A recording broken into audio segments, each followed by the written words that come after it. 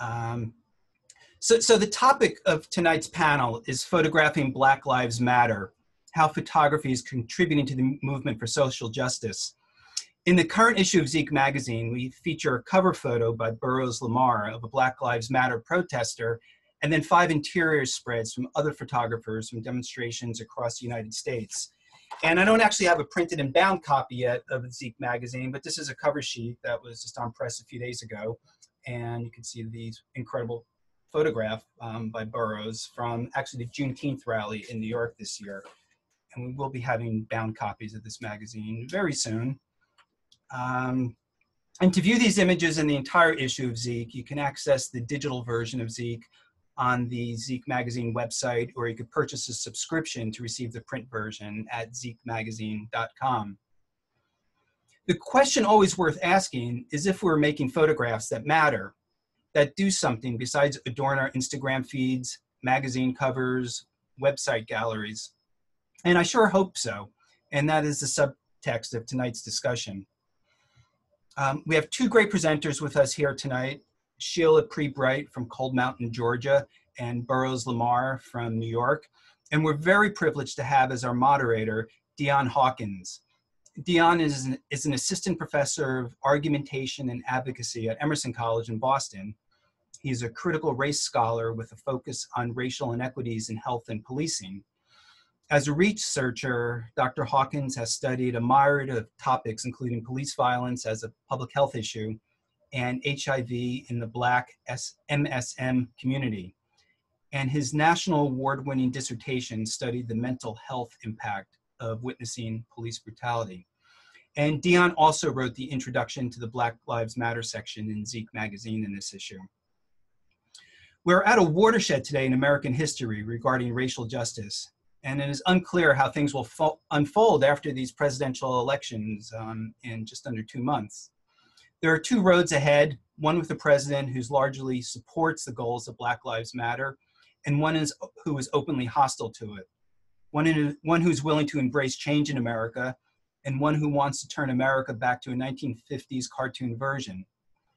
But there are also millions of Americans across many racial, ethnic, gender, class, and political divides who are making their own voices heard in support of racial justice and human rights. My hope is that thoughtful and artful photography is as powerful as thoughtful and artful words in bringing reason, empathy, and principle to this debate. And that is always our goal with SDN and Zeke.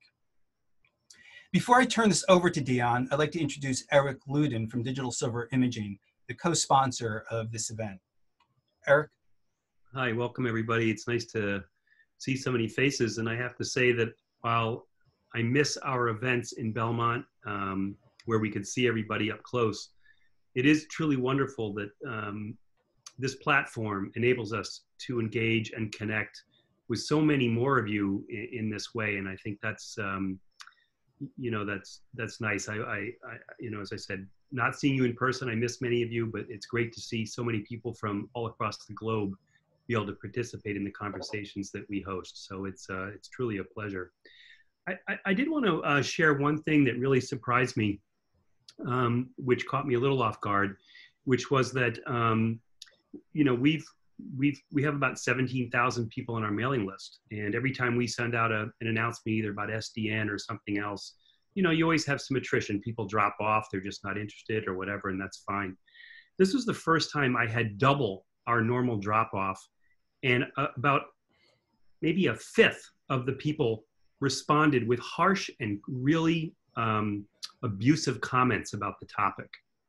And I have to say, it really surprised me. And maybe just because maybe I thought in my own little bubble of our photographic community, I wouldn't hear such things. You know, Andrea and I talked about this, my business partner down there. Andrea, you can wave to everybody. He's based in Denver. But I will say that we decided not to do a public comment about it. We just said good riddance. So we're, you know, but it is certainly a sad state of affairs that on a topic that is just open and not saying anything pro or con, it's about photographing a movement, that people had such critical and mean things to say. So, you know, Glenn said it was okay for me to share that with everybody. And But you know, again, as a fine art print lab based in Boston, we're really honored to support the documentary photography community.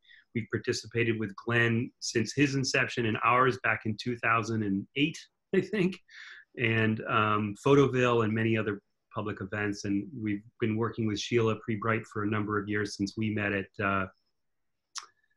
Look 3 down in Charlottesville. Yeah. So anyway, welcome to all of you. Really glad to be able to sponsor this with Glenn and Barbara and Social Documentary. And for all the work they do, I really applaud them to their commitment to this endeavor. And so thank you to both of you for the hard work you put in for producing SDN, all these great conversations, and for putting out Zeke magazine, which I hope all of you will subscribe to. Oh, I'm also on the board of SDN, so that's why I pushed that little plug there. All right, well, thank you, Eric. And Deion, I'm so grateful that you're here with us tonight to lead us through this discussion. So I'll turn this over to you. Hey everyone, as Glenn said, my name is Dr. Deion Hawkins, but for this discussion, please just call me Deion. I am currently an assistant professor of argumentation and advocacy at Emerson College, where I also run the university's debate team. And I was privileged enough to write for Zeke magazine related to Black Lives Matter. And I was honored that Glenn reached out and asked me to moderate this panel and to kind of give some introductory remarks. So I will kind of talk very briefly and turn it over to the photographers, because I know that is who we are all here to see. And then we will have a great discussion, I'm sure, towards the end of the panel. So the first thing I would like to say is that I was teaching social movements and protests over the summer. So it was an incredible moment for students to be able to see what they're learning about in kind of a real world context. And I don't know if you all know this, but at one point in time, there were protests, Black Lives Matter protests in all 50 states and in 12 countries across the globe. And that was the first time in history that had ever happened. Even at the peak of the civil rights movement, the feminist movement, the gay rights movement, there were never protests in all 50 states. And I really do think that it has brought us at a critical juncture of race relations in this country. Things that I research are kind of the defund the police movement, police reform, things that were literally impossible. These academic kind of abstract concepts that we talk about are coming into fruition and bringing actual conversations. And I think that brings me to the last point that'll be a perfect segue into the first presenter, and I will turn it over to Burroughs, is that there would have been none of that if there weren't for photography, right? Because I think I know what happened is that the world started to see so much documentation of brutality that it no longer could be about one bad apple, right? It started to be, okay, but this picture is from Arizona. This picture is from New York. This picture is from Miami. This picture is from Minnesota. So what happened is you've got so many photographers on the ground that were able to document, that were able to record such heinous acts. In that way, America no longer could turn a blind eye, whereas in years past, they definitely did. And the other thing I would say, and I'll definitely probably mention this later on too, the beauty of it is that it has been sustained, and that the power of photography is that a photograph alone is enough to spark a memory of how people felt in April, how people felt in May. And I think that photography is a critical component of Black Lives Matter, a critical component of protest. And for those of you that identify yourselves as photographers, I do just want to say thank you, because it is one thing to research this. And while I do protest, it's very different for you all who do it constantly and who honestly put your lives at risk, because I know that kind of law enforcement has not been kind to those of you that are documenting the brutality happening on the ground. So with that said, I am going to turn it over to our first presenter. Born and raised in Harlem in the 60s, Burroughs Lamar grew up as an activist with an early initiation during the years of the Vietnam War, the women's rights movement, the gay rights movement, and most importantly, the civil rights movement. Burroughs remembers seeing his own neighborhood in flames during the riots that followed the death of Dr. Martin Luther King Jr. And in 2014, after the murders of Mike Brown, Trayvon Martin, Eric Garner, and unfortunately countless others, Lamar felt the need to start to document the Black Lives Matter movement. So he took to the streets with the same spirit. This time, Burroughs went with a camera in hand. Although never trained professionally as a photojournalist, he became a documentary photographer out of passion and has a desire to photograph something that you may know. So with that said, I am more than happy to turn it over to our first photographer and presenter for the evening, Burroughs Lamar. Okay, Burroughs, you got to unmute yourself.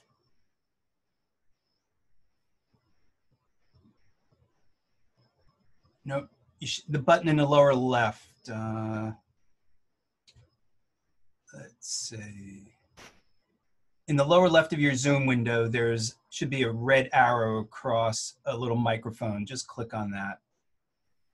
Okay, can you hear me now? Yep, we can hear you fine now. Okay, so I'm not really good at talking about myself, but I will begin by saying thank you to you for the platform to talk about something that I'm very passionate about. And I mentioned to Glenn yesterday, we talked, he asked me my background, what I do for a living. And I work as a social work administrator in forensic psychiatry. And one of the things that psychiatrists do, you see all the time, where they want to go into the childhood of people, right? And it's called a psychosocial.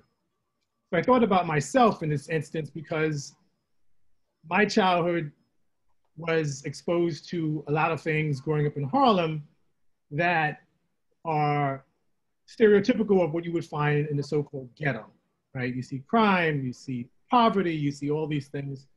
At that time, heroin was big and you saw people using heroin and it works. And so I don't know if any of you who are of that age, but they used eyedroppers and a bottle cap and a candle to get high, and you would go into your building and you would see their works they would leave behind and blood and stuff like that. And so everyone in my neighborhood that I grew up with, for the most part, did not finish junior high school or high school. And my mother's from Missouri and my dad is from Georgia. So I had Midwestern values and Southern values in a child born in New York City. So that was at odds with their values in a community that was all about take, get over, not hard work and sacrifice. And these were things that were instilled into me. So those of you who look at the taglines of license plates, the Missouri license plate says, show me state, right? The show me state. And so my mother always taught me about show when you make a friend with someone. And that was used in my relations with people in Harlem to show them that I was going to be fair in taking their photographs and not use them for commercial purposes. What helped me get out of the ghetto, so to speak, and I hate to use that term, was bicycle racing. And because all of my friends were going on to become drug dealers and so forth and so on, and bicycle racing was a means of a sport to get me from the streets. And because our home was conducive for study, my father was a big book reader, and he had the New York Times and Time magazine, Life magazine, Look magazines on the coffee table. So at a very early age, I was exposed to journalism. And at that time, my father would watch Walter Cronkite. And I would sit at the elbow and we would watch the news and see the Vietnam War and, of course, all the things that was happening in the 60s. And then the Black Power movement came. When you were in Harlem, there was a big, I don't want to use the word propaganda, but there was a lot of Black Power rhetoric. And I was exposed to that. And there's positives and negatives of both. The positive is the solidarity, to believing in Black power and Black struggle and to be together, to be unified. And that's something that came later with Black Lives Movement, because they're one and the same. There's this sense of solidarity with other Black people in a struggle for the same thing. So when I thought about this in terms of my life and how was I able to make it and my friends weren't able to make it? What was it that prevented them from going on to finish school? What prevented them from going on to get jobs and things of that nature? Why was I that 1% that made it out, so to speak? What was different about myself? And I thought a lot about that. And when I think of Black Lives Matter, I think of the word existentialism, right? To exist. And I saw this documentary, and there was this guy who talked about the time you were born and where you were born determined your outcome. Like some of you probably know about, they said they could determine your future by the zip code that you're born in, right? So the odds were against me to really make it out, but somehow I did. And I went on to get an associate degree in electrical technology, a bachelor's degree in business administration, a master's degree in English. And I was going to go for a PhD. I had an opportunity to go to Yale, but that didn't happen because I got married. There's another story. But in the world of academia, when I wrote my master's thesis, it was on racial stereotypes. And one of the books that I used for my research was this book here.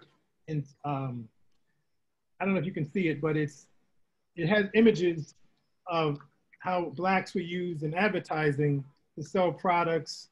And I said, I never want to make images like that. I want to make images that would show Black people whole, with dignity, not the images that I was seeing in advertising. So that was when I was in a writing program. I wasn't thinking about being a photographer. I thought about becoming a writer like James Baldwin and writing these polemical essays on race. So instead of becoming a writer, I became an adjunct professor teaching writing for about 7 years.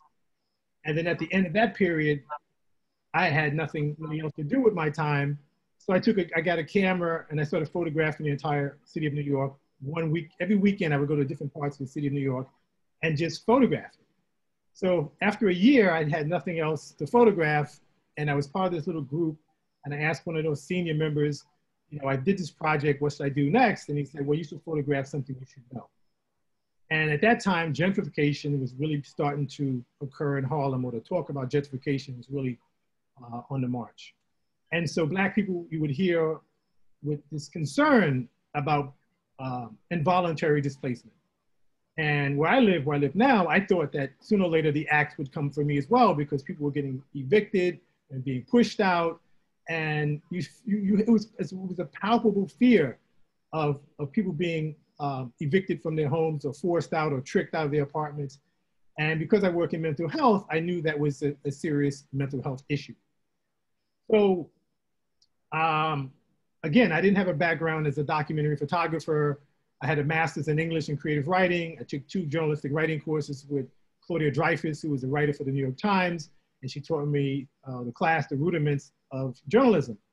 So I used that same education to apply to documentary photography. So like a good scholar, I read everything I possibly could on documentary photography, and started going to lectures and buying books. And I think I showed Glenn, there's a whole heap of books I have here on photography. And I didn't have a mentor to teach me how to use the camera in terms of, from that point of view. So the first project I thought of was to get people's thoughts about what it's like to be, what does gentrification look like? So I'm gonna share this screen, and hopefully I can get this to come up here. Glenn, you may have to help me get to my, share this screen here. Yeah, so hover down to the bottom of the Zoom window and click on the little button that says share screen. Yeah, there you go. All right, let's see. Yeah. Okay, can everybody see it? Yeah. Okay, so if you can see, the title says Gentrification in Harlem. And so underneath each photograph is the question I asked each person. So the question was, how do you feel about gentrification or changes in Harlem? And the second question was, has any of the gentrification occurring in Harlem affected you directly or indirectly? And if so, is it negative or positive? And so I used this project to to enter into the Honickman Foundation for Documentary Studies at Duke University. And Mary Ellen Mark was a curator at the time when I submitted this, I think it was in 2008. And I didn't win, but it was my first opportunity to submit a project to a major institution. And this is real research, because I never used it for research, but when I think about it now, each of these persons took the time to answer my questions. And I tried to be as democratic as I could. I wanted to make sure if I met a female, I wanted to interview a male. As a matter of fact, this is in Hal Sharp's National Action Network. And I wanted to make sure that I didn't influence their responses to the question. And I was surprised, because when I added up or tallied up the responses, it was 50-50. Half the people were really against gentrification, and the other half were for it, but from the standpoint, they all felt that Harlem still should be affordable for Black people to live. But of course, it was a community devoid of all the amenities that was downtown. So this is my first project. And after that, I said, well, what am I going to do next? And so I started just using my connections in Harlem to ask people to allow me to come into their lives to photograph their events, their, as a matter of fact, if this website cooperates, I can show some other galleries that I have here.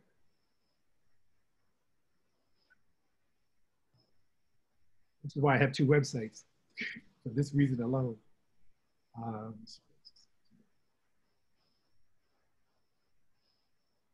right, so then I have to go to my other website. Okay, so I'm trying to keep my time here. I want to make sure I don't want to go over. I want to get to this project I did just a couple weeks ago. And there's this fellow right here that for me sums up what Black Lives Matter means. This image here is almost like the flag is on his back, pushing him down, like it's weighing down upon him. And it's like a burden. The American country is on his back, and he's being weighed down by the struggle of living in this country. And this image here is coming.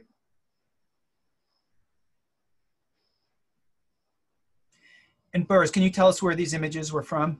This is from the National Action Network March in Washington, D.C. 2 weeks ago on Friday, I think the 28th. 28th. So if you look at this young man's expression and the hat he has on his head, make Obama president again. If you look into his eyes, you can see the pathos. He's serious, right? This guy is not flinching. I have this huge lens right in his face, and he just gave it to me, right? He just gave me that expression. The same thing like this sister here, and I thought about this one, most of you may not be aware about that incident in Central Park where the white woman called the police, or was threatening to call the police on this Black guy who was walking his dog. I mean, she was walking a dog and he was photographing birds. And he writes, "Dear police, I am a white woman." And I thought, why would someone write something like that, right? Is it because he fears that if he's a Black person, he's going to be subject to all kinds of atrocities by police, and for him to write a sign like that? And I saw him, and he had the sign, and I took the picture. And then there was a white woman, and I said, I want to be democratic about this. And her boyfriend's behind her, and she looks very determined, like she's part of the movement. And all these people, when I photograph them, they don't pose for me. I don't ask them to pose. I just run up to them, or not run up to them, but I walk up to them. And this is what Al Sharpton was talking about. He kept saying, get your knee off our necks. It's the next generation. But this woman's eyes also captures it. It's the seriousness about this cause.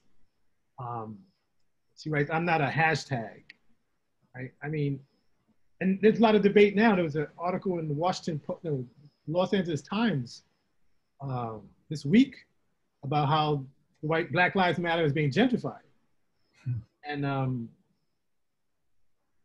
when I was out there, I mean, you see a lot of white people. As a matter of fact, there was a Black Lives Matter march in Harlem that I photographed on 125th Street. And it was weird because there was a banner and it said Black Lives Matter.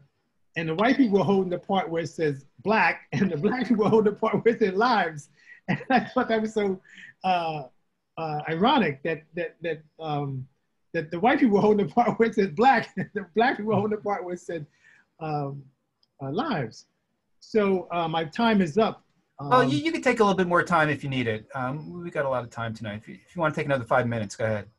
Okay, I just wanted to show another image.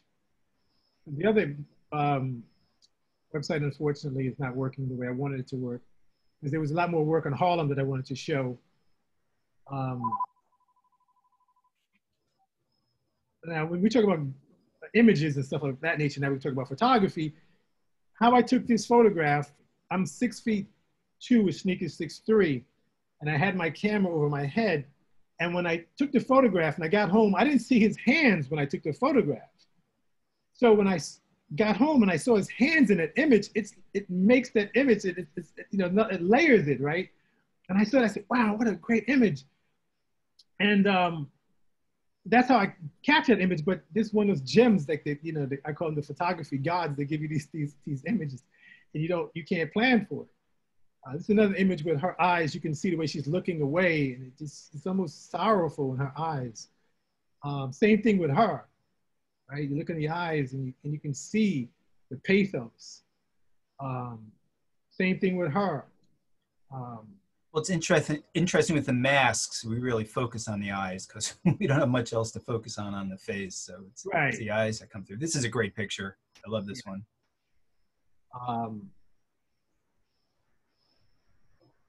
And so how'd you get that photograph? Right. Well, I was up there, I had all access because community ties with National Action Network. I was able to get what you call all access. And so she was going up to the podium to speak. And I caught her. That's the person behind is one of her, I guess, assistants, whatever. And she was walking and I saw her and I picked up the camera. She looked me dead in the face and I had the camera and pow. And so that's Sheila Jackson, right? The congresswoman from Texas. And here's Al Sharpton with his entourage. This is way before he begins to speak. And there's Martin Luther King III. He gave a great speech that day.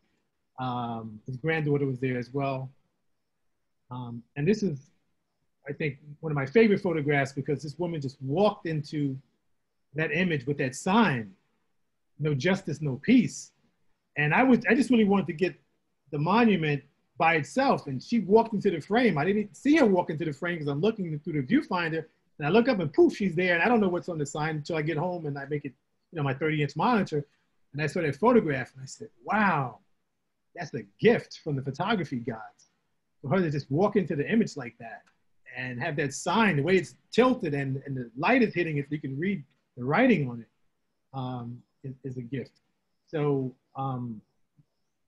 Frederick Douglass and all the Harlem Renaissance writers and artists all interwove struggle into their art. And my photography is in that same vein of Frederick Douglass and the Harlem Renaissance writers and artists, musicians of struggle in their art. And that's what my images are about. It's about an ongoing struggle for social justice and progress for Black people in the country. That's it. All right, thank you, Burroughs. So actually, real quick, go to we have a question from in the chat about that book that you held up at the beginning. There's the author. Can you just give the author and the title? Okay, so it's White on Black. Yeah, it's I Can think you? it's the Netherlands. See that? Jan Nederveen, yeah. Okay, gotcha.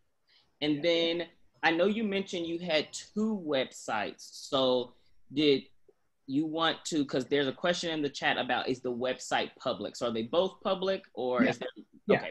Yeah. There's a link you would like to put in the chat. That would be great, because it sounds like people are interested in seeing more of your work, which I'm sure you would be happy to share.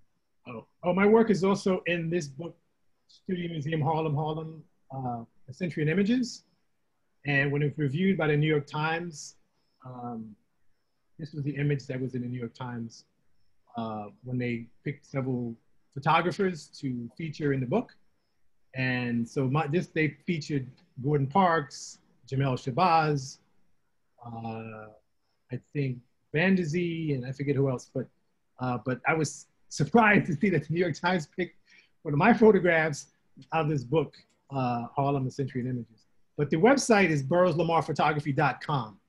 And the other one is burroughslamarphotographs.com. So, and you can just Google it, burroughslamarphotography.com or burroughslamarphotographs.com, and you'll be able to get access to it. Okay. All right. Thank you so much, Burroughs. I definitely have questions for you, but I am going to save it until our next presenter gives us her presentation. So our next presenter, Sheila Bright, is an acclaimed international photographic artist who portrays large-scale works that combine a wide range of knowledge of contemporary culture. Bright is the author of #1960Now, photographs of civil rights activists and Black Lives Matter protests, published by Chronicle Books. The work is featured in the New York Times, and her series has exhibited at the High Museum of Art in Atlanta, Smithsonian National Museum of African American History and Culture in Washington, D.C., the Museum of Contemporary Art in Cleveland, and the Art Gallery of Hamilton in Ontario, Canada. So, with no further ado, I will turn it over to Sheila Bright to show us her photographs and her presentation.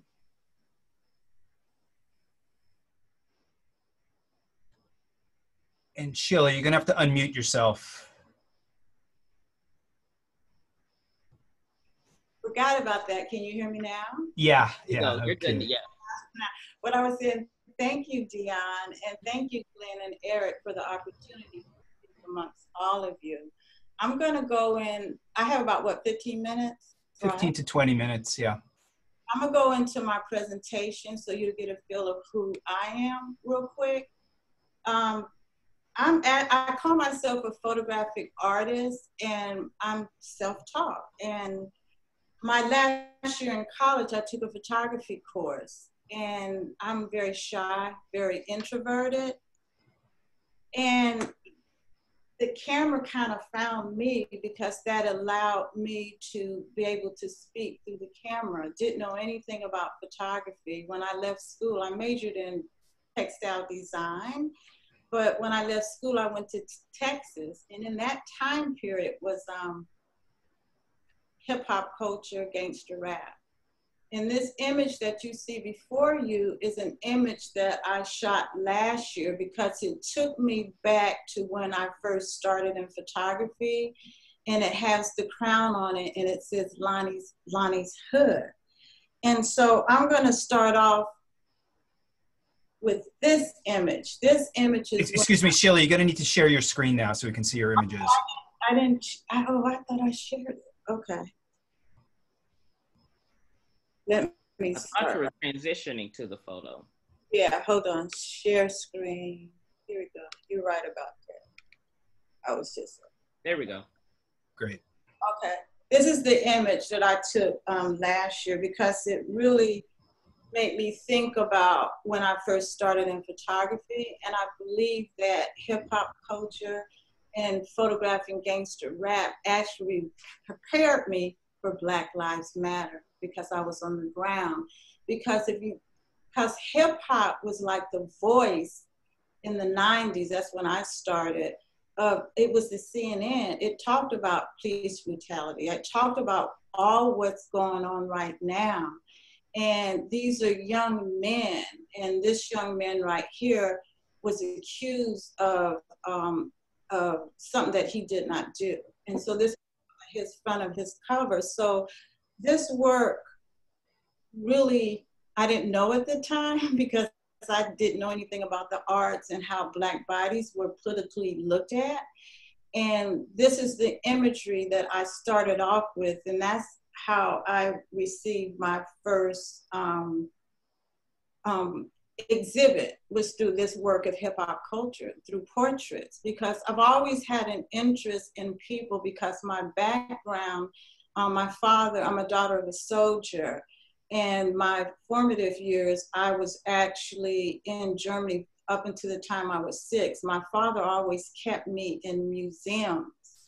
And I look at these 18th, 19th century portraits, didn't know who these people were. Of course, they didn't look like me.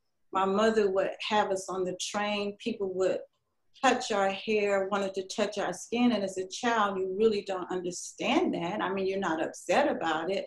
But I was always curious growing up is why people look at different individuals and communities different.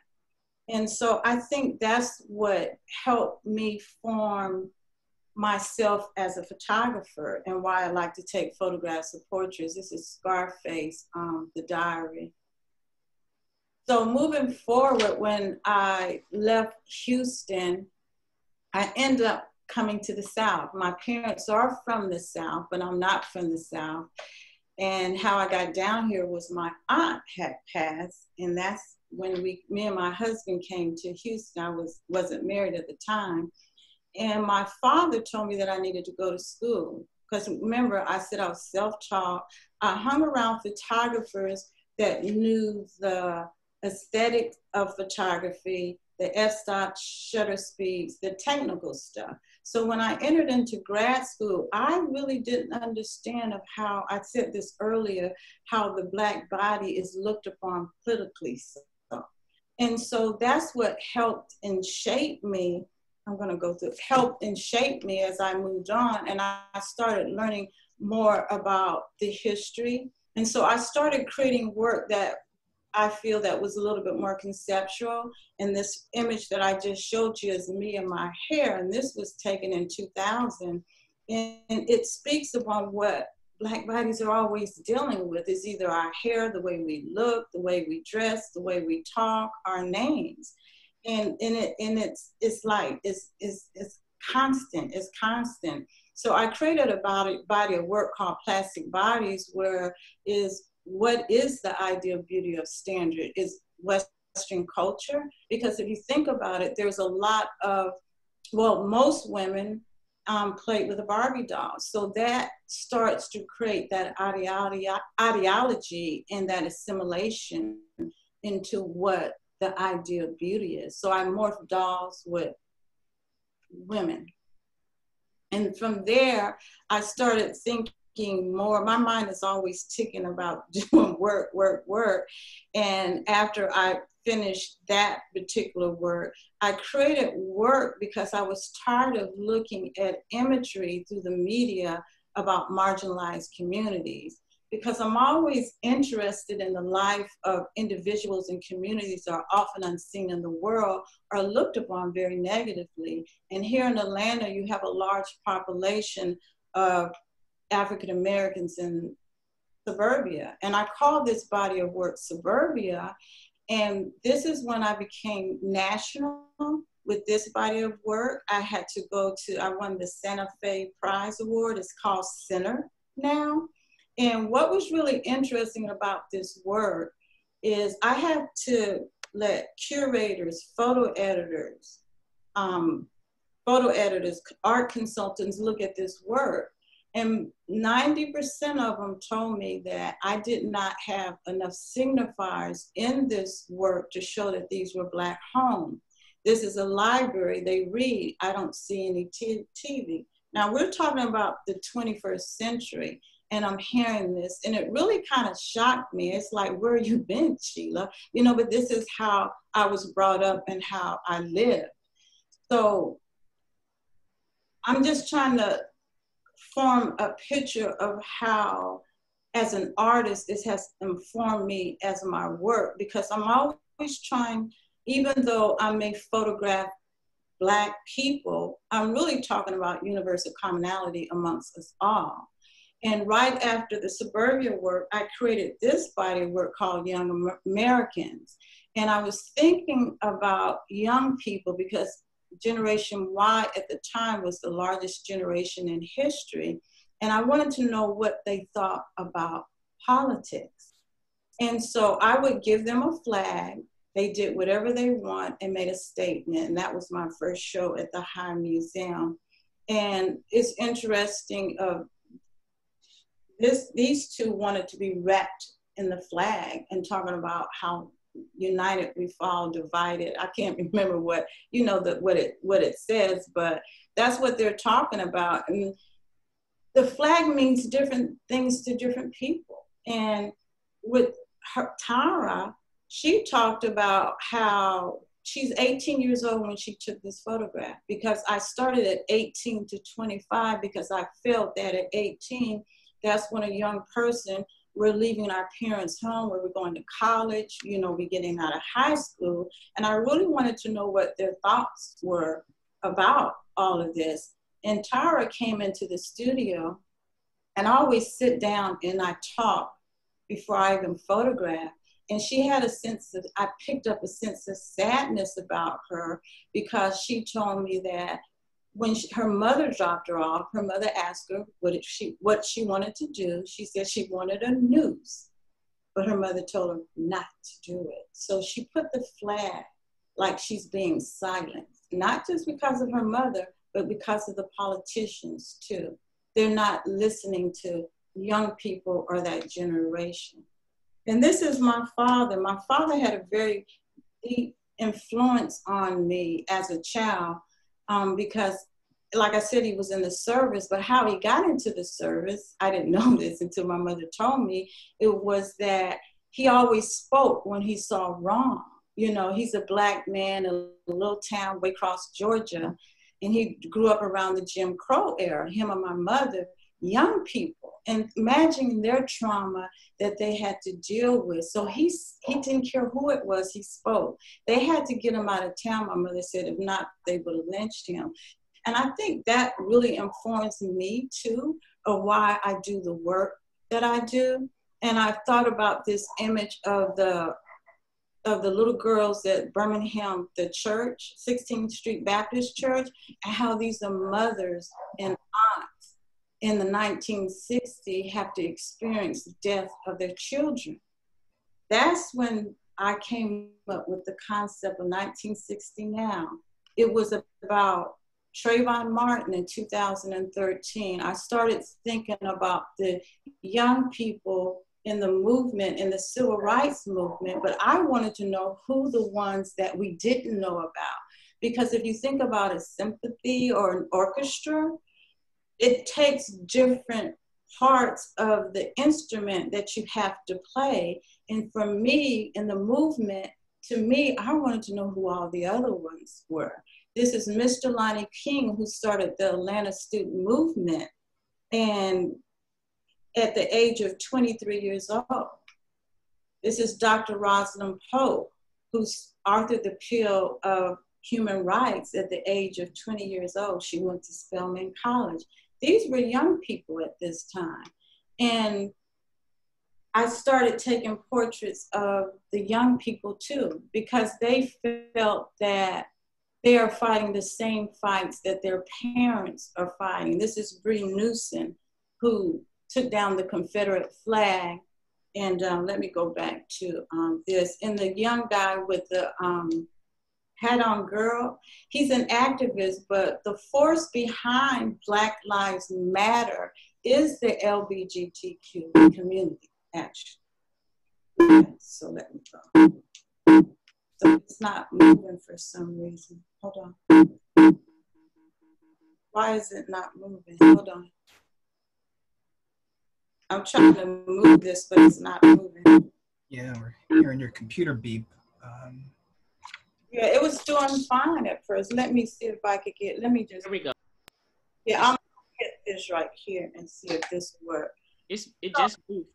Yes, so actually, when I was in the studio photographing portraits, I, as an artist, a Black person and a woman, I felt that I needed to go to the ground because of the imagery that I saw in the media. I wanted to see for myself what was going on. And I started this body of work, like I said, 1960 now. And you see, Reclaim Martin Luther King Day. The activists called me, they said, we're getting ready to shut down Martin Luther King. And their whole purpose of this Reclaim Martin Luther King was they were tired of the commercialization of Martin Luther King. He was much more than a dream. He was about resistance. And so that's how they were moving forward. And there's a lot of women that are in the forefront of the movement versus when the movement was back in the day. But back in the 60s, it was a lot of women in the movement, but they were in the background and not in the foreground at all. So I'm gonna run through these imagery with this. And I purposely shot in black and white because I feel that things have changed, but really we're going through this again, you know? And this image of the Black male with his fists up, and I didn't know this at the time, is really symbolism with it. He has United States Olympic team, and it made me think about the two brothers that were running track at the Olympics and how they brought their fists up, the Black power, and how they were actually lost their medals for that. We are not disposable. And a lot of this work, I traveled to Ferguson, DC, Baltimore, and Atlanta, and Baton Rouge. And this image of John Lewis was actually taken in DC. And I wanted to talk too about generational, because I don't think, even me myself, I'm not as young as the younger people like Generation Z. I really didn't know my history about the Civil Rights Movement. And when I started engaging in this, talking to Mr. King, talking to everybody, being on the ground, I went home to my mother and I said, Mom, why didn't you talk to us about the movement? She said, because I didn't want you to hate white people. And so my thing went, I hate white people. And I thought that was very profound to me, because Mr. King told me this. He was in the movement. He really didn't talk to his children about the movement. You know why? It's the trauma. They were spit on. Some of them died. Acid was thrown on them, and they wanted to protect us. And I think that's where the problem comes in when it came to that passing the baton on. But with this generation, it's unapologetic, you know. This was in Ferguson, where the flag is under distress. And I saw the hurt, I saw the pain, I saw everything. So even though my images are protest, I want you to see a different side of the protest of the individuals that are on the ground. And I'm gonna talk to you now more about the second wave of this. Somebody had asked me, well, did you think that in 2017, everything just was over with? And I'm saying, it was never over with. You know, BLM started reorganizing, regrouping, going into communities, talking about voting, not just for the president, but in order to get things to change, it has to be with these local officials. And then George Floyd happened. And this is a hologram that was a hologram projected on one of the monuments that they've taken down here in Atlanta. Is one of the first ones in Georgia that they took down, and Change.org had a hologram to project on the monument that's no longer there. But with George Floyd, I think that was a pivotal time, like Deion was saying about, there was protests in 50 states and then 12 countries. And for everybody to experience that, for the police officer that had his knee on his neck and he's calling out his mother, it was very emotional for me, and I cried. And I said, when is this gonna stop? When is it gonna stop? And we recently have what we saw on TV with Jacob Blake, who got shot 7 times in the back. And if you even think about his gesture, it was just like, this, he's just tired. He wanted to just go. He wasn't being defiant. And this image this is my newer images. The image that I have right here are the mothers here in Atlanta whose children have fallen to police brutality. They constantly have to relive this. Imagine their trauma. Rayshard that happened here in Atlanta, Georgia. Then I had, what I'm trying to show is different protests within the movement, because a lot of what we see in the media is projected images of a Black male on top of a car with fire.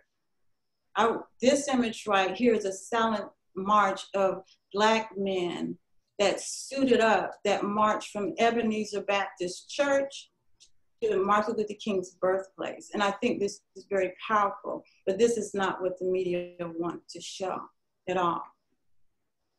This is in Atlanta. How do you sleep? How do you sleep at night with all that blood on your uniform? Real quick, Sheila, about 3 to 4 more minutes, just because I just want to make sure we give time for the audience. Yeah, I'm gonna go through it. I just want to live, but however we will breathe. This I want to talk about this real quick, about defund the police. I went to a protest this Friday, and it was so different what I've been photographing, and what I focused on was the police, because you had a group of protesters, not that many.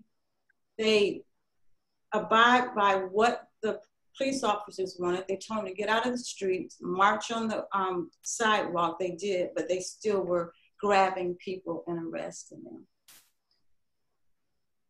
And you had the military police, the state patrol, and the local police, Atlanta local police there. And you had 2 men with the bullet guns. And it was more about, for me, intimidation, because when they grabbed the other 2 individuals, everybody started moving out. And I really do believe that, I don't know if we really understand that this can become a police state where we won't have the freedom to protest at all. And with that, I'll just leave it alone, because I know we don't have no more time with it. Absolutely. So thank both Sheila and Burroughs. So real quick, I am going to facilitate a discussion with myself and the 2 photographers, but I'm going to make it brief, so 5 to 10 minutes maximum, because I really want to give some time for the audience, because you all obviously registered to be here to have that robust discussion. One thing I will say is that my knowledge of photography is obviously very different than the rest of you on this page, but I would assume that it's what a lot of the audience would be as well. And despite that, I can say I absolutely love Burroughs' the use of angles. So I love the one of the people singing, the high up, I think was an incredible angle, as well as the close-ups of the portraits. And like you said, the kind of fierceness and piercing of the eyes. And like Glenn said, that's kind of, in a world of COVID, that is kind of how we express ourselves. That's kind of the first thing that we see about people. So I think it's incredible that you were able to capture that so well. And then Sheila, I also love your commitment to black and white in this context. I think it gives like beauty to the Black body, but also I think it also gives, for me at least, like a eerie feel, which I think is great for what is happening right now, because it feels like we're like in a twilight zone to me, and like in all of the wild things that are happening in our country right now. So one thing I will say about both works that I noticed that both of you highlighted youth quite a bit. But the second thing, which is what I want to talk about first, is I love the use of the flag on both ends. But what I think is really interesting is that in Burroughs and some of your images, we kind of had the Afrocentric American flag. So with the red, green, and black. And so what I'm curious to kind of talk about or have a discussion is, you know, do you all feel or that your images captured kind of this like paradox of what like Black patriotism looks like, right? So it's like, you know, carrying the flag on your back or using the flag to you know, mute you, kind of what made you capture those things, and what do you think those images like mean for kind of the Black community as well as for the white community that's looking at them? Well, I think, was it Martin Luther King that said the great American experiment, right? That this democracy is a big experiment and what the potential for this country can be. And the flag in that image is sort of symbolic of, I mean, James Baldwin wrote The Price of the Ticket, right? What price did you pay to come to, you know, come to America? And W. Du Bois talked about, you know, the Negro problem. And so Black people have always been, to a certain degree, a problem or a burden to this country. And so the flag and that image with it on his shoulder is sort of it's like symbolic of almost like when you talk about the George Floyd with the knee on the neck, it's the country's on our neck, right? It's smashing us into the pavement, the oppression. And so the red, black, and green flag, which is red stands for blood, the green is for the land, and black is for people, is protest, right? And so by having it right in front of where Lincoln is sitting in that chair, right? And he has his flag up there in a fist, and it's sort of like sticking it to you, right? It's like, there is Black power, we will resist. And so both those flags have different connotations. One in which it's a burden to live in this country with all its promise, and the other one is resistance. So that's my take on those two flags. Yeah, I think for me, when it comes to the flags and what I have photographed is more about, like Mr. Burroughs was saying, is more about distress. You know, it's the burden, it's the trauma that Blacks have to continue to deal with in this country, you know. And when it comes to the liberation flag, I see a lot of that too, but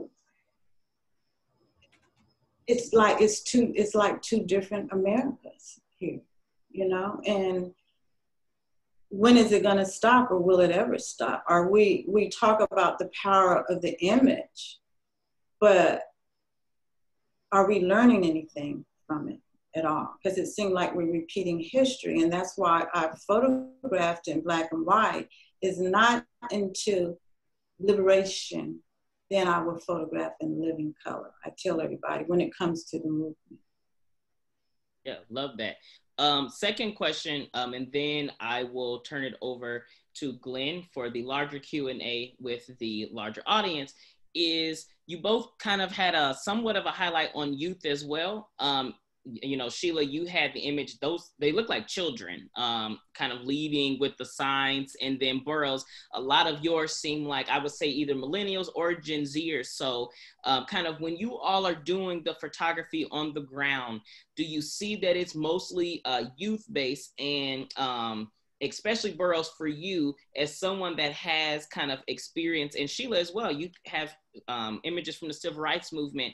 Is this similar to movements of the past? Is there more youth involved? And just kind of speak of that and why you chose to photograph kind of the age group that you did and focus on some of the youth perspectives. That would be great.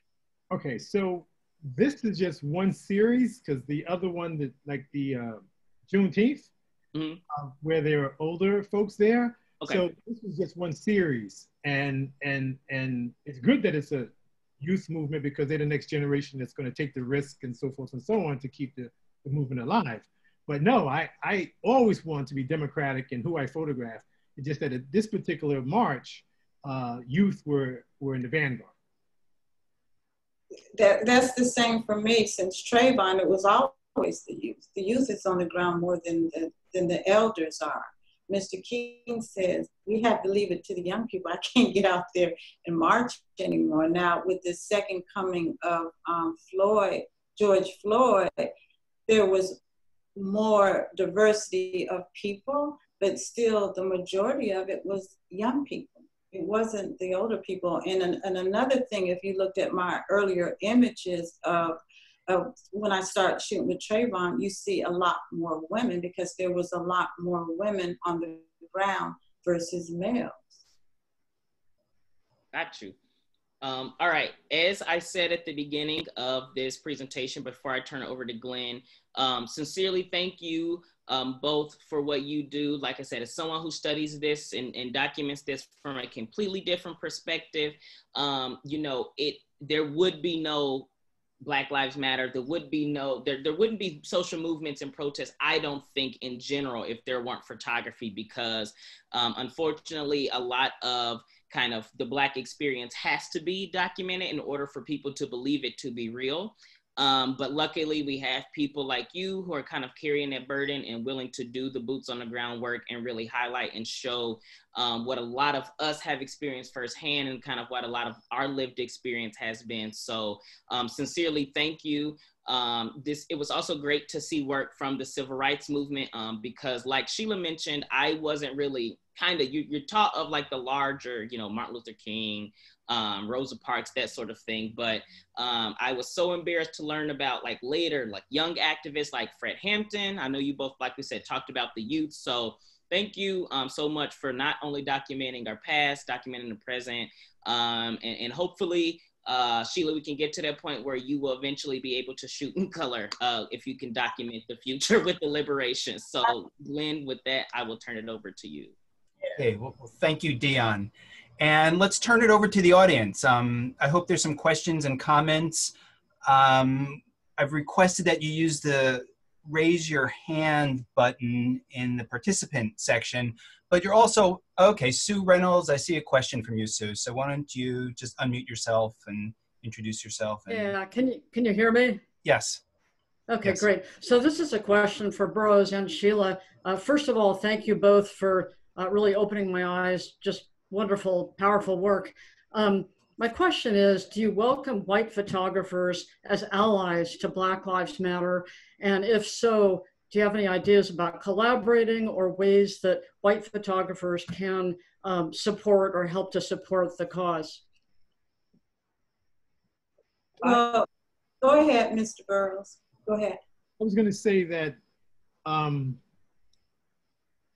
the greatest power that white photographers can bring is their relations with the police, right?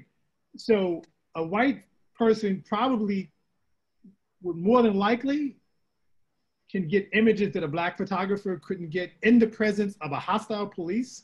I mean, I've seen, you know, white photographers, you know, get slammed, but they add to, you know, let's say the vocabulary, they add to the movement. So yeah, if they can document a Black person getting arrested or being, you know, violated or some way, that's arsenal. Yeah, for sure. I think that we have to start looking how we look at imagery, number one, because we're trained to look at, I'm going to talk about the media through the lens of a white male. And what they're doing now is they're hiring a lot of Black photographers to go out and shoot. That imagery is, the eye is not like what we're used to seeing, but what I think it brings in a different look to the movement. And I think when it comes to, like we were saying, allies to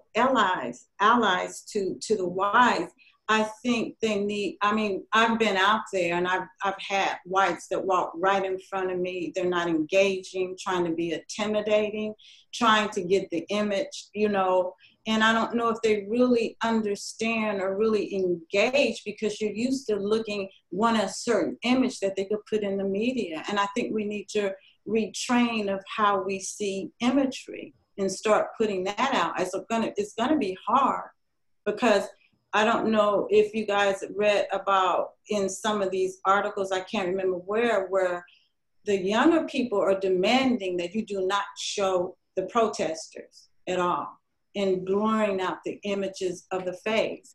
And I was in a dialogue with one of the young photographers and I'm like, you will lose the power of the image. But when I went out Friday and when I point my camera to some of the protesters, I could feel their energy that they don't want to be photographed. I even point my camera to the military police, and you should have seen, I didn't show you those images, the expression on his face. So I think that when it comes to black and white and the allies, I think we need to engage and understand better because we have been trained to look through the lenses of the colonizers, of whiteness, not through blackness. And maybe we can learn from each other that way. All right, thanks for that question. Are there other questions? Raise your hand with the raise your hand button, or if somebody just wants to unmute themselves and speak up, that's fine too. But I'm sure there are some questions out there.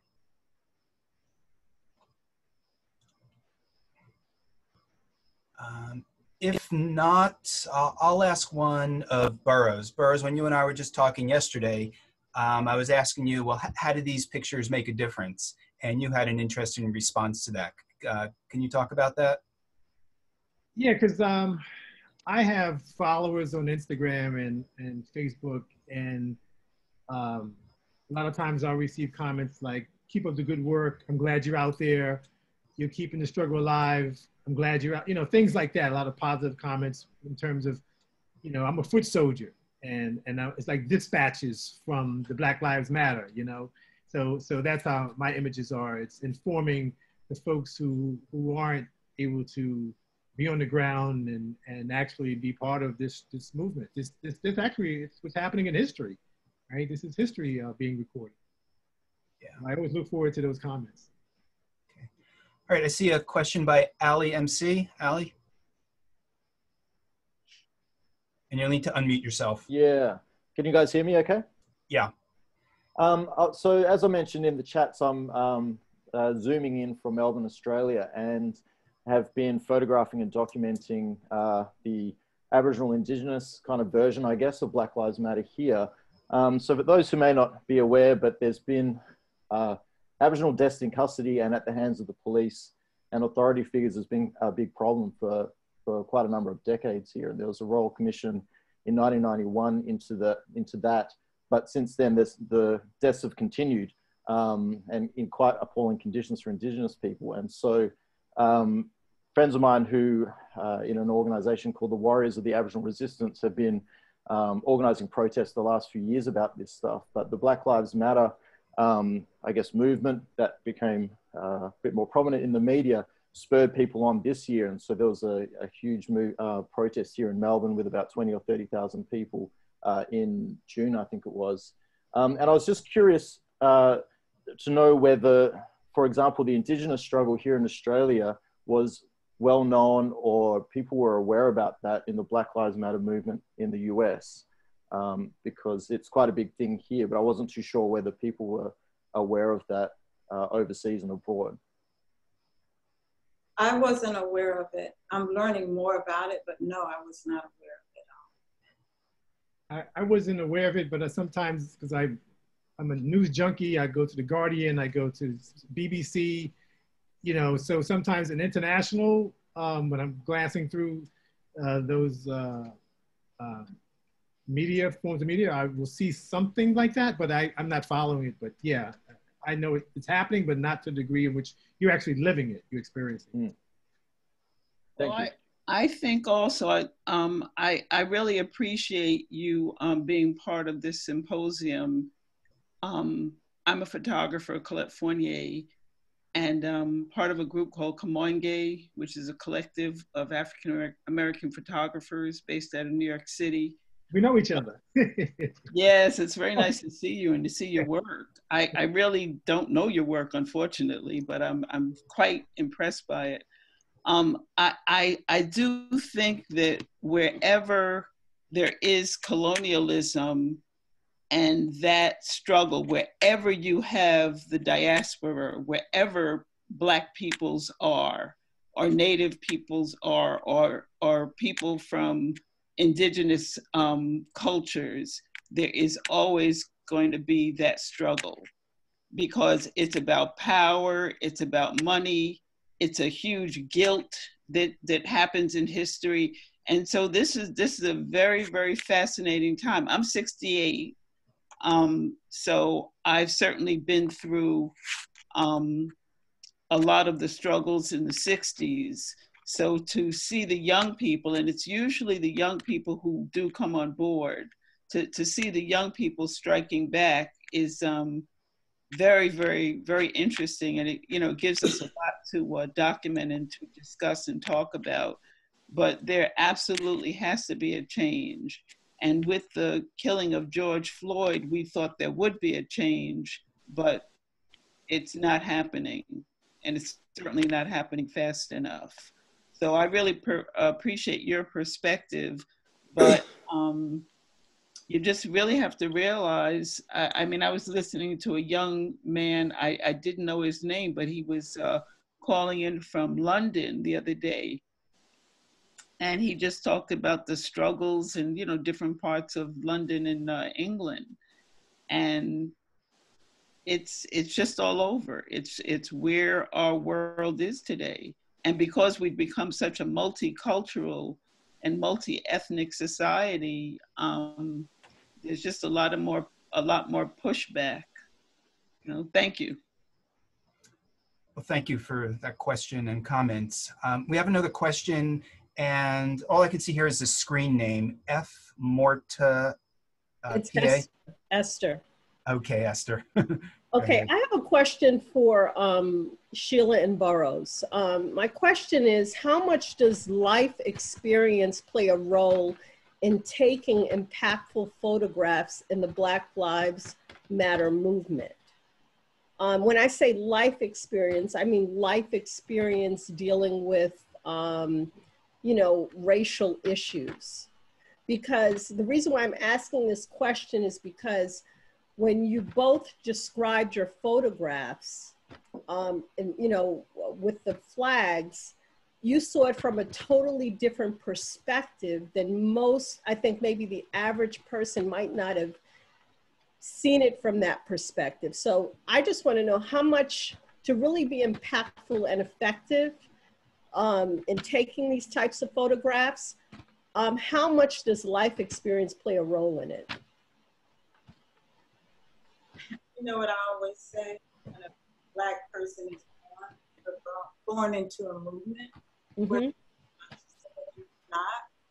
it's based on our experience. It has to. Sheila, we're having a hard time hearing you. Could you move the microphone closer to your mouth? What I always tell people is that when you're birthed, when you're Black and have, you into this world, a Black person is born into the movement, whether they realize it or not. And based on our experience, like I was telling you earlier, you might not understand as a child what's going on, but it has a lot to do with yours. I mean, I look at Mr. Burroughs, the image of the flag that he took, it had tape on it. You know what I'm saying? To me, it was all about being distressed, with that. So it had a lot of symbolism in that. And when it comes to Black folks, even with my young American image, you saw how the young girl had the silence around her, but then you see the others, it's not like that at all. So it's very much based on the experience, I think, for me. Well, I mentioned in my I prefaced about my childhood growing up in Harlem, and Sheila's father was in the military, and I'm certain that in any military campaign, you're going to lose soldiers in the war. And so all the kids that I grew up with who didn't make it are like casualties in this war, trying to make it in this country. And you experience that. You're like, how come I'm in college and this one is in jail? Or why is this one on drugs? Or this one is homeless or whatever? And I'm sitting in a classroom furthering my education and bettering my life. And so, yeah, because like, you know, that definitely, and I mentioned also about the solidarity movement of living through the 60s. Myself, I was 10 years old when King was killed, but I remember Angela Davis on TV all the time protesting in the Black Panther Party that was in Harlem on 120th Street, I think it was, in 7th Avenue. And I used to walk by there where the Black Panther Party was. I was definitely shaped by the experience. Okay, thank you. We have a question from Kurt Boone. Yeah, how's everybody doing? Great presentation. You can hear me, right? Yeah, we hear you fine, Kurt. Yeah, so for both photographers, with the massive amount of protests going on in the United States and around the world, what's your strategy and what protests to select for you to photograph? And then the second question is, when you're at an event and there's thousands of protesters and they have signs and they're saying things, how do you navigate yourselves in that crowd to find your shots? To find what now? Your photograph, to find the photograph that you want to shoot. So when you're in that crowd, how do you figure out what you want to shoot? When I'm on the ground, I'm not trying to figure out what to shoot. And I focus on, I couldn't show a lot of it, but I focus on a lot of signs. Like, that's what I do. I focus on a lot of signs with that. And I'm looking for moments where I want to express something different from the media. It's like, for example, I don't know if you remember this image. I showed you an image of the mothers at the press conference with tears coming down her eyes. Those are the imagery that the media don't want to show. I'm trying to show, and then the brothers that were suited up and did a silent march. I'm looking for that because we are so inundated with protest images. To me, they're starting to become like a blur. Everything is the same. So what's going to bring attention to something different? What else can you show different? And it's really hard to do because, like I keep saying, our eyes are trained to look at certain images a certain way. And I'm trying to not look at it that way and to bring in different, if I could say it like this, different imagery versus just the Black Power fist or the flag. I'm looking for different images, I guess, in that way too. Well, I have two approaches. The first approach is to always make a great image. So I start with that. And like Sheila said, I don't want to make a photograph that someone else could easily make. I want to make a photograph that, I forgot who it was, I don't know, it was Chester Higgins. It was someone who told me that if you see a photograph that you think is good, don't take it. It's got to be great. I forget who, it was some photographer who said something like that. And when I'm trying to make an image, I'm looking from that standpoint. I don't want anyone to say, oh, he took that picture, raised the camera and took the shot. I'm looking for something that's great. I'm not looking, anyone can do mediocrity. Mediocrity is easy, but I'm not in the mediocrity business. So I'm devoted myself to this craft, right? I'm all into this. So Glenn, I told him I ruined $4,000 worth of equipment if I got in the reflecting pool at the Lincoln Monument. And I didn't realize my cameras were in the water, so I destroyed $5,000 worth of camera equipment because I wanted to get a shot that I knew that other photographers weren't going to do, and climbing up on things.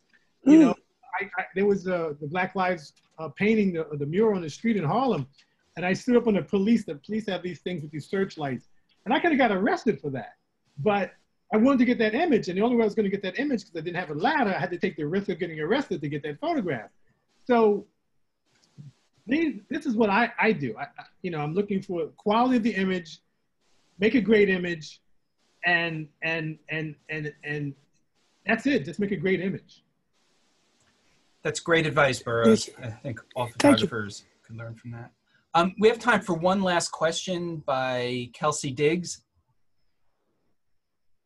Hi, yes, I am very young. I'm 19, and my only question is, when you two go to these protests, you know, to photograph like your scenery, how do you separate like the trauma that's going on around you and your artwork? Because like this is some of the first time, I'm from Atlanta as well, like I see most of the protests, I've been to one, you know, you kind of go and that feeling is just so, I don't know, it's just a really strong, profound feeling. How do you separate that when you're trying to take images, or do you separate it at all? Do you just like, you know, go on? I just go from my gut. I'm not thinking about separating anything at all. I just go from my gut and what I see. Okay, so the image that Glenn has on the cover, I will tell you how that photograph came to be. And again, from reading lots of photography books and looking at great images, you always want to separate the subject or isolate the subject from anything that's going to cause the eye to look anywhere else in the image. So he was walking with his wife. So Glenn sort of turned that image from a landscape into a portrait mode image.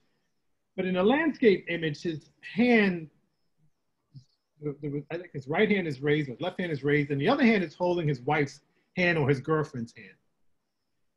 And I'm going to use the word frenetic because these folks are moving. They're not standing still, they're marching. And when he raised his hand, I had to turn my body to get that blue space, that sky. And so imagine this guy is moving, he's holding her hand, and I'm walking like backwards and trying not to trip and fall. And I need to get that fist in that blue sky, and I gotta turn my camera, and then I gotta set the aperture. And I mean, I shoot manual, so I'm ISO, shutter speed, you know, and I just got to get that shot, and I'm fighting for it because many times I'm almost falling, tripping over stuff because I'm walking backwards. I'm not looking behind me. I'm very aggressive when I'm out there, and that's how that photograph came to be. It wasn't like he just stood there, raised his fist, and said, "Okay, brother, take my photograph." You know, it wasn't like that. He was holding his wife's hand, and they were just walking, and that's how I got that image. So it's frenzy out there. You know, you're going to get shoved around by other photographers or people marching and things getting poked you in the back or whatever, people yelling in your ear. It's chaotic. Yeah, it's you're in the maelstrom. All right, well, thanks for that question and thanks for those answers. We're just at 9:30 here, so I think we're just about out of time. I really want to thank all the participants tonight, Burroughs and Sheila and Deion and everybody who's attended. And what I'd like to do is ask you to unmute yourselves and just applaud everybody.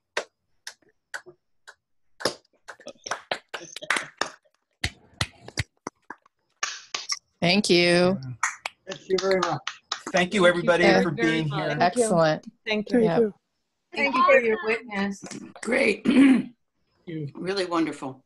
appreciate it. Stay safe Yes. out there. Great work. Thank you. Thank you for all you do. Thank you. I appreciate it. And look for this on YouTube soon. We'll send out an email to everybody to let you know it's out there. I'd like to share it. Thank you. Wonderful work, everybody. Thank you. I appreciate it. Thank you. And thank you, Eric and DSI, for being co-sponsor of this. Absolutely.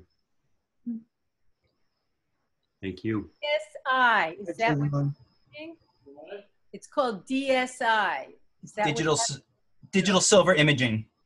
digital silver imaging? Thank you. Yes, Massachusetts. Yep. Belmont, Mass. Beautiful Belmont. Is that where Hunts is? Hunts is? No, they're based up in Melrose, Mass. Bye, everybody. Yep. Take care. Sheila, Thank you, Sheila. Great job, Sheila and Burroughs. Nice to really see your work. So generous to share your process. Oh, you don't know what it's like to get your stuff out there. Oh my God, it's hard. Nice to meet you, Mr. Burroughs. Yeah. Yeah, that's the Photoville. You may not remember when you gave a talk with Ruddy Roy. Yeah. Oh, okay. Okay. Yeah. Okay. Well, Glenn, I'm going to say goodbye. Unless you have anything you want to say. Good night, everybody. Be safe. Take care. Take care, everyone. Keep well. I'm going to press the end meeting button now. Bye-bye, everybody. Thank you. Take care. Be safe.